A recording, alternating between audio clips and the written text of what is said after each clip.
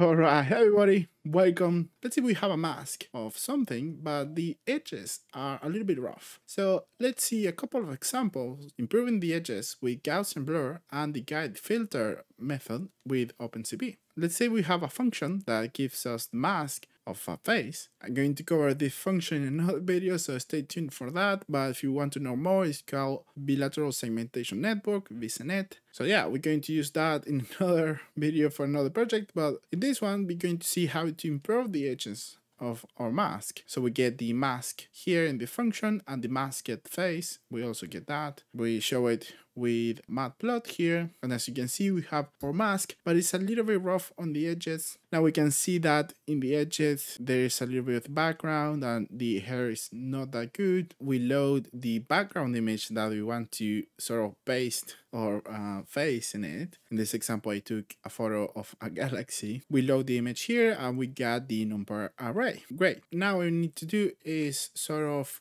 copy our mask into a 3-dimension array because we need to broadcast it to the original image. So what we do here is make a crop of the positive of the mask. Then what we do here is grab the galaxy image and we do a crop equal to the height and the width of our original image. In this example, the galaxy image or the background needs to be bigger than the source. This is just an example. We can do this a bunch of different ways, but here we grab this crop and we multiply by the negative of the mask. We do that by subtracting 1 to negative of the mask. This is going to be broadcasted by NumPy and give us the negative of the mask. So we can see here the negative of the mask. So it's going to keep all of the outside of the face. Awesome. Then we sum the background and the face and we get our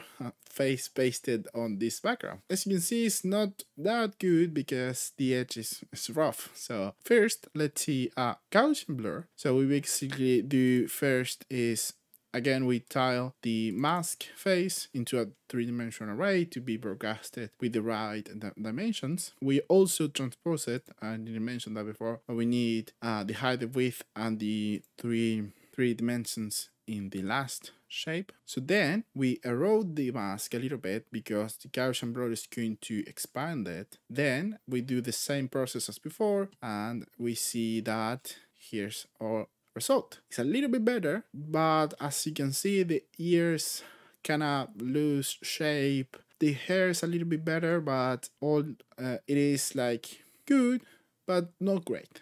This can be a good option, but let's contrast it with guide filter. So first, we need to normalize the source image. We do this with the normalize method in OpenCV. We give the source image and we get the source image normalized. We again erode the mask because the guide filter is going to expand a little bit. Then we give the source image as a float 32. This is important because guided filter doesn't like other times. We also give the mask into float 32 and we gave 2 extra parameters. I'm not quite sure what they do, but I think this is the kernel size and some sort of smoothing option. Okay, so let's try this one. And as you can see, the hair in this mask is a little bit better. I don't know, maybe I can make this a little bit bigger. As you can see, the hair resembles a little bit more in the mask. We can play with these parameters a little bit. So let's say we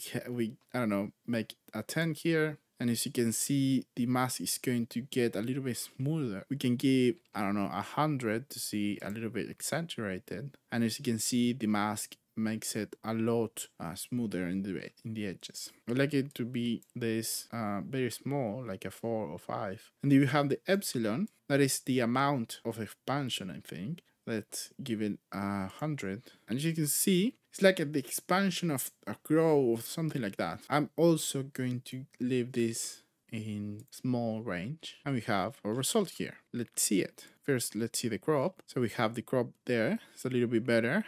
Not amazing, but an improvement. And now let's see the final image. As you can see, the hair looks better. We still have a white halo, but maybe that's the profile of the base model and not the guide filter. Right, and that's it. I think the results are better. We started with this image. As you can see, the edges are really rough. Then we use Gaussian Blur to blur all the edges of the mask, and we got this result. Sometimes the mask goes in and we lose a little bit of details, and also the hair looks like doesn't have any detail in it. And with the guide filter, we got sort of a result in the middle because we still have that halo around the edges, but the hair looks more defined. We don't lose stuff like the ears here in the pointy areas, as we do in the Gaussian Blur. So let me know if you have any other ways of doing this. I use guide filter quite a lot when working with mask. And yeah, if you have any other models or ways of doing this, I would like it to know. And if this was helpful to you, give it a like and subscribe, and I'll see you in the next one. Goodbye.